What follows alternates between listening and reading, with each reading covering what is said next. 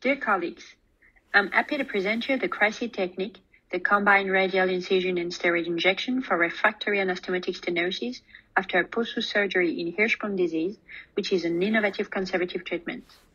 I have nothing to disclose. First, a quick introduction of eligible patients. We report the use of crisis technique on patients who undergo a laparoscopic-assisted Svensson pull-through. They presented in anastomotic stenosis, which was defined as obstructive symptoms after pull-through, confirmed upon anal examination, and requirement of rectal irrigation. All the patients underwent serial dilatation in the clinic with no improvement after 2 months. At this moment, they became eligible patients for crisis technique. Before performing crisis, we checked all the pathology report of the primary surgery to exclude a transitional zone pull-through, and we also performed a contrast enema, which was a good way to assess the stenosis length and to rule out complications such as twisted pull-through. The crisis technique can be performed under a short general anesthesia. The patient is on gynecological position, as you can see on this picture, and we perform a perioperative antibiotic prophylaxis by 1 shot of IV metronidazole. You can see the list of the equipment that you will need, which include a gardulator to do a calibration of the anastomosis before and after crisis, the Lone Star retractor to expose the stenosis. You will also need a good light.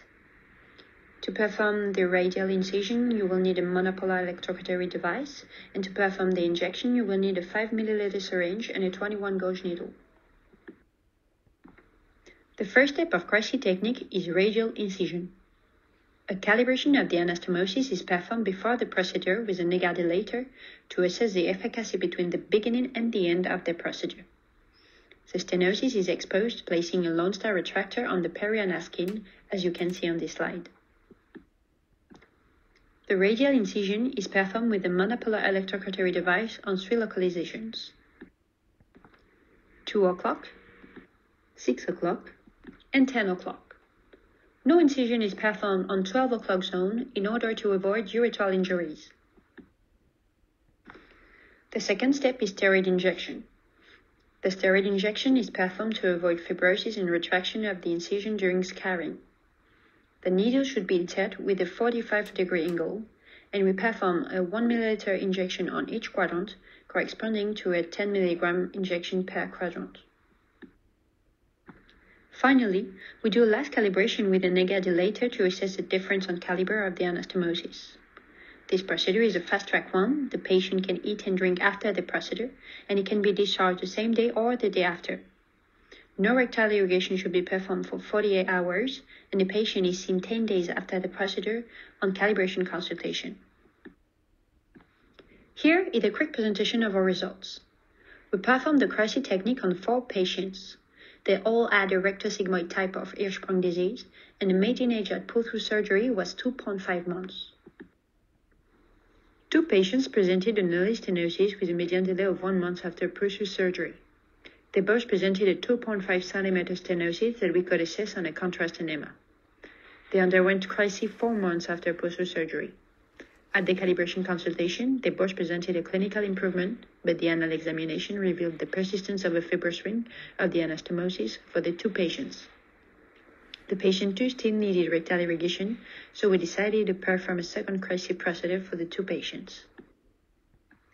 The 2 other patients presented a delayed stenosis with a median delay of 27 months after pull-through surgery. The anal examination and the contrast enema both confirmed a short stenosis corresponding to a fibrous ring. We performed the crisis procedure with a median delay of 29 months after pull-through. With a median follow-up of 29 months, 3 of our 4 patients presented a satisfying long-term results corresponding to the absence of obstructive symptoms, no stenosis upon anal examination, and no need for rectal irrigation. Those 3 patients avoid a radial pull-through. 1 patient was still needed rectal irrigations after 2 crisis procedures, so he underwent a radial pull-through that has also been complicated by an anastomotic stenosis. To conclude, the crisis technique is an innovative conservative treatment of refractory anastomotic stenosis after pull-through surgery in Hirschsprung disease. In our series, 75 of the patients avoid a radial pull-through. We present a pilot study with a low level of evidence, and a larger cohort is needed to confirm these results.